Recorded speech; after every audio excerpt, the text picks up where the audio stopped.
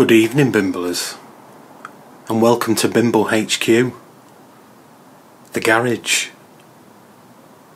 Tonight's Bimble is a special Halloween Bimble. That's right, a spooky Bimble. And we're going to be visiting some of the locations from this book by Wally Barnes, Ghosts, Mysteries and Legends of Old Warrington. It's a very sought after book. Goes for about £42 on eBay. But luckily, my sister's a goth, so she had a copy of it. So let's stop messing about, and let's spooky Bimble.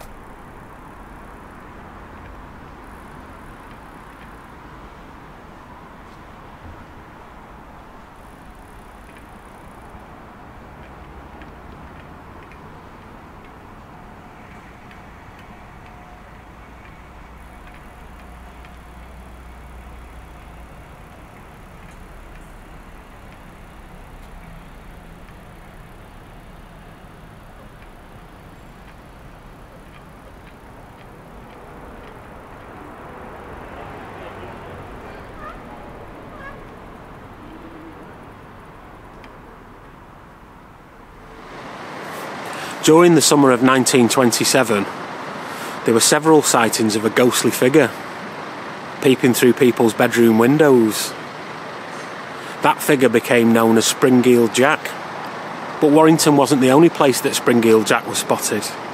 He was originally spotted in London in the Victorian era. He was described by Londoners as having a frightful appearance, very tall, with red glowing eyes and clawed fingers, and he would breathe blue phosphorescent sparks out of his mouth, and he wore a cloak and a white oilskin shirt.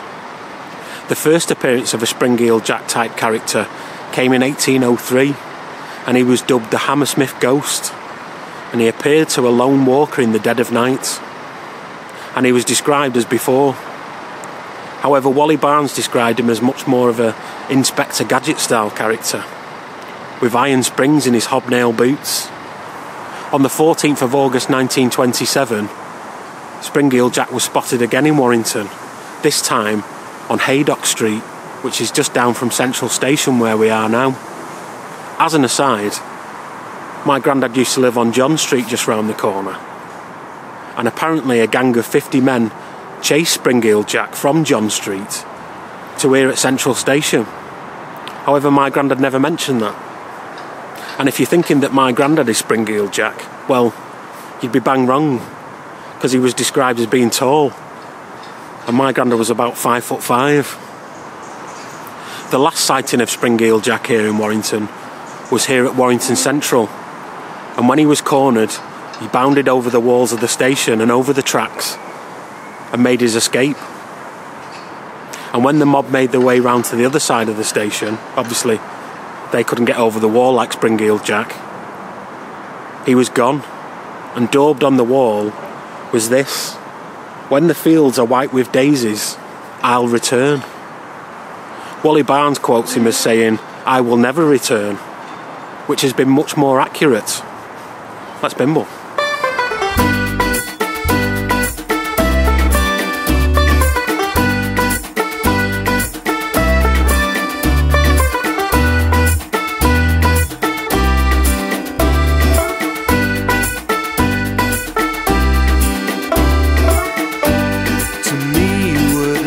Itself. To me you were a warming hand that melts to the bone, the flowers grown from my heart. To you I was a drifting line, drawn between a light to capture, but only shown in pictures sewn from my arms.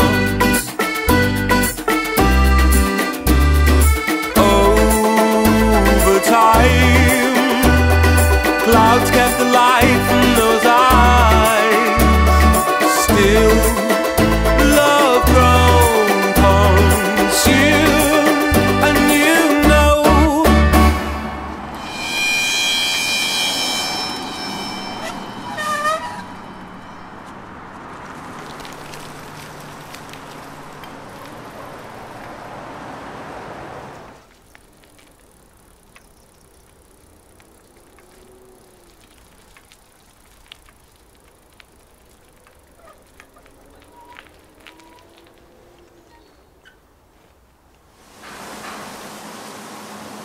You join me by one of the only surviving sections of the Old Quay Canal. And there's a little bit of local folklore about the Old Quay Canal and a woman called Ginny Greenteeth. It was a tale told to children to get them to stay away from the Old Quay Canal. But it wasn't only a tale that was told in Warrington. It's told in Lancashire and most of Cheshire and Staffordshire and a little bit of Shropshire. She's known as Ginny Greenteeth to us, but she's also called Jenny Greenteeth and Wicked Jenny and Jeannie Greenteeth. There are similar tales told to children all around the world. In Japan they have Kappa, and in Australia they have Bunyip, and in Jamaica they have River Mama. That's my favourite. The story in and around Warrington focuses around the Old Quay Canal, and it features an old woman called Jenny Gretchley. She lived in a cottage on Old Moor Lane, and she got the reputation for taking in tramps, and she would feed them and bathe them and let them sleep in a cottage, and when they were asleep she would chop them into little tiny bits, and she would take those bits over the Old Quay Canal to a pond in the part of Warrington where they built Thames board paper mills in the 1930s, and anything that was put in the pond would be swallowed up by the thick green weeds, so it was the perfect place for her to dump bits of old tramp. It's believed that she killed 7 or 8 tramps in this fashion, and one day some children were playing by that pond and they seen some bits of old tramp floating along, so they went and told their parents. The parents informed everyone, and the townsfolk formed a mob, and they went and knocked on Jenny Gretchley's door, but she wasn't in, so they broke down the door, and when they were in a cottage they found bundles of old rags that looked like old tramp's clothes. It was 40 years later, when a local farmer was walking past the pond, that he stood frozen. An old hag was stood knee-deep in the green weeds, and she was beckoning to him. He was stood frozen, and he watched her disappear before his eyes. Some years later, some workmen were digging around there, and apparently they found an old woman's skeleton. That's according to Wally Barnes anyway. Could that old woman have been Ginny Greenteeth? Did she go back to the pond to dispose of the evidence? We'll never know. But she wasn't all bad, because she did keep a lot of children away from rivers and canals. Let's bimble. I'll never let it go. You'll find in time. I'll never let it go. You'll find it's right. I'll only ever know how to speak my mind. I'll only ever know how to speak my mind. To me it was a long mistake. To me it was a golden handshake to reapply those lazy arms in my heart.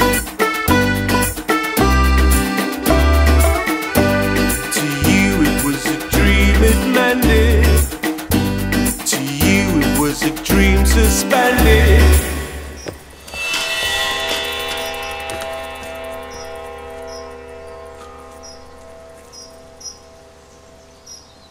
The tale of the crawling man starts here in Sankey Bridges in 1912, when a man named Len Kay was operating the swing bridge over the Sankey Canal.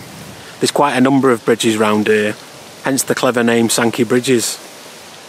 Len Kay reports that one evening he seen a man crawling along the floor, clutching his chest, and when he went to help the man, he disappeared. It wasn't the only sighting of such a thing. In 1860, one of the people that lives on Old Liverpool Road got a knock on the door at around midnight. And when they answered the door, there was the ghostly figure again, clutching his chest, beckoning them over. And when they went to help, he disappeared. Wally Barnes posits the notion that the origin of the crawling man comes from the Black Horse Inn on Old Liverpool Road. He believes it goes back to the 1630s, during the Civil War here in England. They had a lot of battles around here in Warrington, and we've bimbled to some places that have a lot to do with the Civil War. On this occasion, having lost the battle, some royalists were hightailing it out of Warrington, and they pulled into the Black Horse Inn to steal all the horses, and they demanded that the landlord give them all the horses in the stables, and of course he refused. Having refused, one of the royalists withdrew their sword and stabbed him in the gullet, killing him. At this point, the stable master Giles Boston withdrew his sword, and he slit two of the royalists up a treat and killed them on the spot.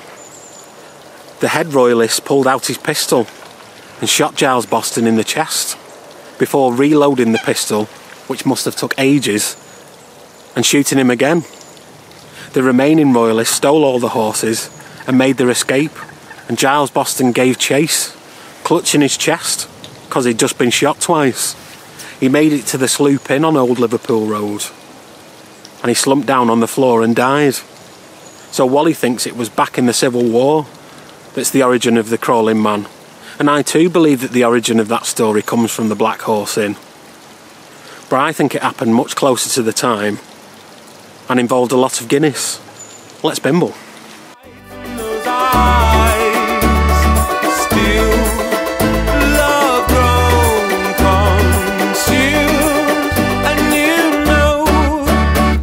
Let it go, you'll find in time. I'll never let it go, you'll find it's right. I'll only ever know how to speak my mind. I'll only ever know how to speak my mind, my mind.